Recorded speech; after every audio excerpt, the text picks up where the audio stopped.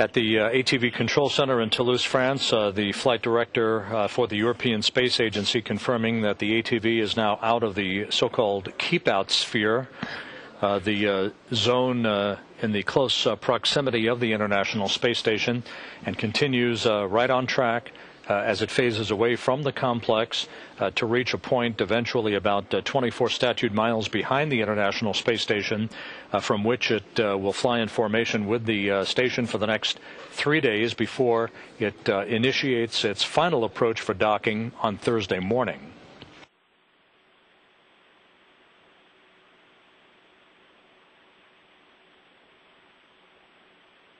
Houston Alpha on 1 for video. Alpha Houston, go ahead.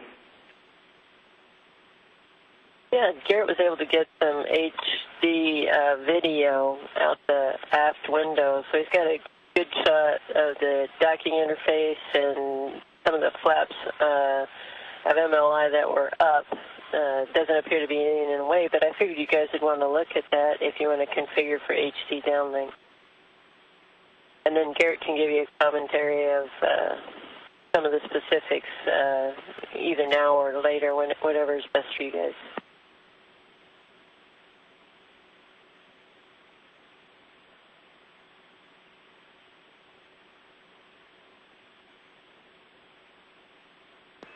Peggy, that sounds great. We appreciate that, and we'll coordinate a time to get that downlinked after our debrief here in a little bit. Okay, that sounds great.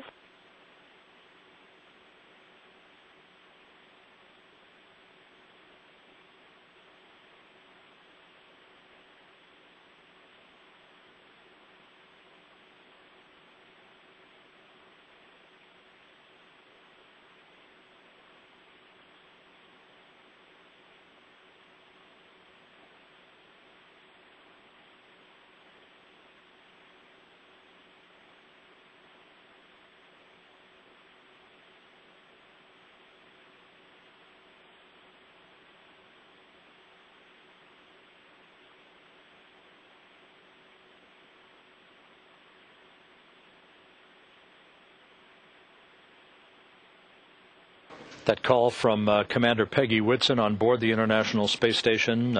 She recorded on the high-definition camera that is on board the complex spectacular views of the Jules Verne as it approached to within 36 feet of the aft port of the Zvezda service module.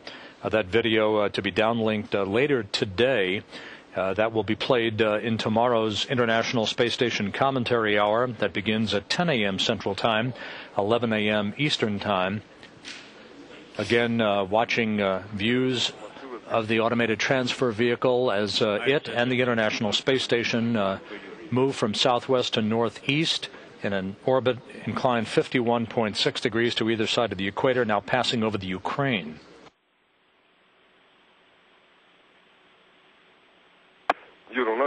Yuri, there'll be S-band LOS.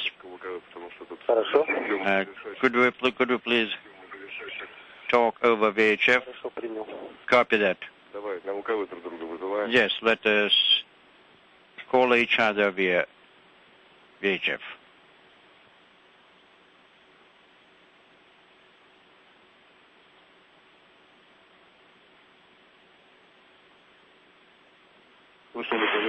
How do you read us on VHF?